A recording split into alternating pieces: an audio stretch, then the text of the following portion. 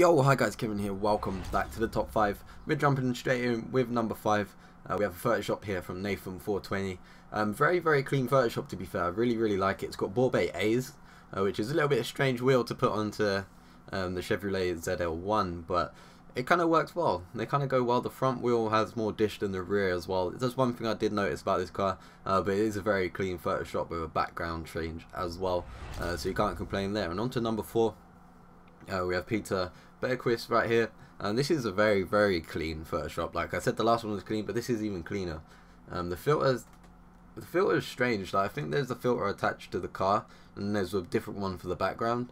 I don't know if that's just me, if I noticed that or not, but it looks pretty sick anyway. Very clean. The rims work really well with the car as well. That's one thing I like about it. Sorry, I just need to clear my throat right there. So on to number 3, we have Hyperactive Matte.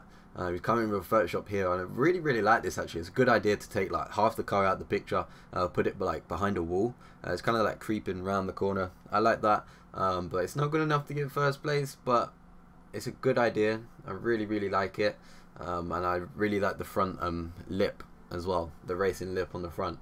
Very nice addition there. So coming on to number 2, we have the mighty Thomas Klee. Unfortunately, this picture was sent to me, and it was quite a small picture.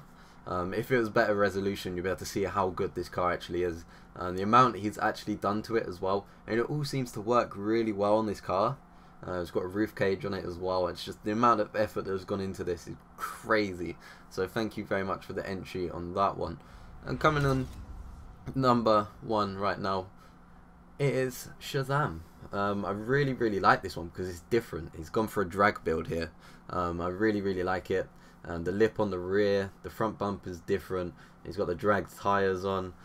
It just looks insane. So that's the reason he got first place. It's got the rain. It's got the storm in the background to add to the rain effect. It just looks absolutely sick. So hope you guys like my voting there. If you agree with my voting, leave a comment below. If you don't agree and you like another picture, send me a message and just say I think this one's best. So it'd be nice to talk to you guys about how I put these into order and stuff.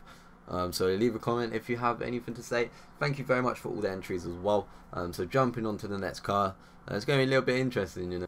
I told you it's going to be interesting, and it is interesting. Volkswagen Passat. I think it's the 2006 version, but I like the angle of this car. The wheels are straight as well, so this could be some absolutely mad Photoshop in here.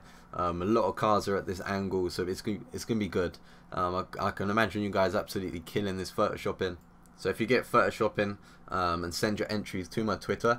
My Twitter is in the description below, as well as this picture, so you can get Photoshop in it as well. And try and leave it at this resolution. It's probably better for the video in terms of viewing, and for saving and for viewing as well, because it's a lot clearer. 1920 by 1080 is probably the best resolution for a video. So there we go. Try and keep it this resolution, and yeah, get Photoshop in. Hope it comes out well. I can see some amazing Photoshops coming out of this, so send it to my Twitter when you're done. Leave a comment if you want to leave a comment, and yeah, I'll see you guys in the next one.